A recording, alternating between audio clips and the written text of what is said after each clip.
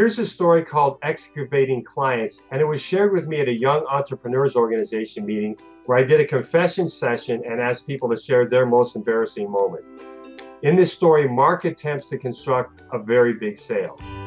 So it's first thing in the morning, and we had a last-minute pitch to make. The president of our Chicago ad agency heard that a Milwaukee-based crane association was reviewing their programs, and he told me to call and ask for an appointment today before they finalized any decisions. I called and practically begged for the meeting. Then I drove 2 hours up I-94, completely confident that we still had a great shot at landing the ad campaign. See, we handled loads of construction companies. I brought custom flyers and tons of testimonials and impressive pictures of earth-moving equipment. On cruise control, my cruise control was set on 70. I smiled as passed from Illinois into Wisconsin.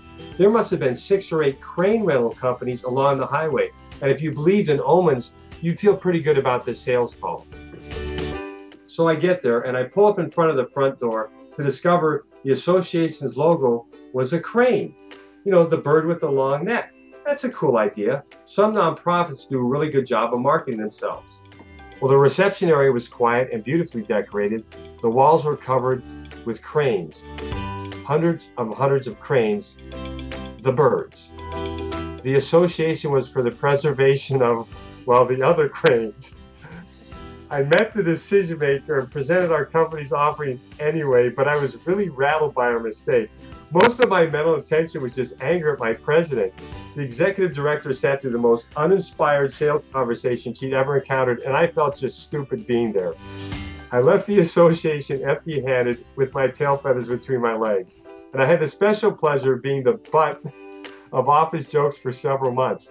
Now, even if I'm in a hurry, I do some homework on all my clients.